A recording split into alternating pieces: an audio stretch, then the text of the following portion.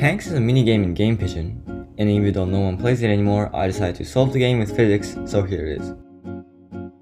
Here are the 6 variables in the game, including 2 adjustable parameters, power and angle, 1 constant that changes every round in a game, which is the direction and the magnitude of the wind, 2 constants that changes every game, which is the distance between 2 tanks and height of the hill, and finally gravity, which is a constant value every game. First, let's figure out what power is. So I launched the bullet straight up with different powers and measured the highest point in the trajectory in pixels, as well as the time it took to reach the highest point in frames. From here, we can figure out the gravitational acceleration in this world. Start with the kinematics equation and solve for acceleration as shown. We can now add another column with the derived formula and take the average to find the approximate gravity value.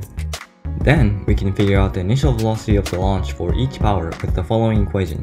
Again, start with the kinematics equation and solve for velocity. When power and this initial velocity is graphed, we get this equation, which converts the power in game to initial velocity in pixel per frame. Next, the wind power, which is indicated by this gauge at the top, varies from 9 arrows to the left to 9 arrows to the right. In order to figure out exactly how strong the wind is, I once again launched the bullet straight up at 90 degrees, but this time with a constant power of 100, and measured the wind power and the horizontal offset in pixels. Since we know the initial velocity and therefore the time in the air of the bullet from the previous equations, we can then figure out the horizontal velocity caused by the wind.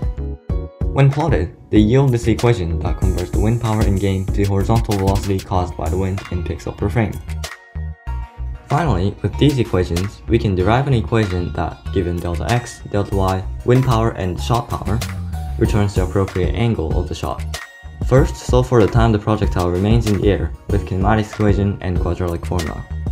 Then, we can simply just multiply this value by the horizontal velocity, which remains constant, which is the sum of horizontal component of initial velocity and the wind power, to get delta x.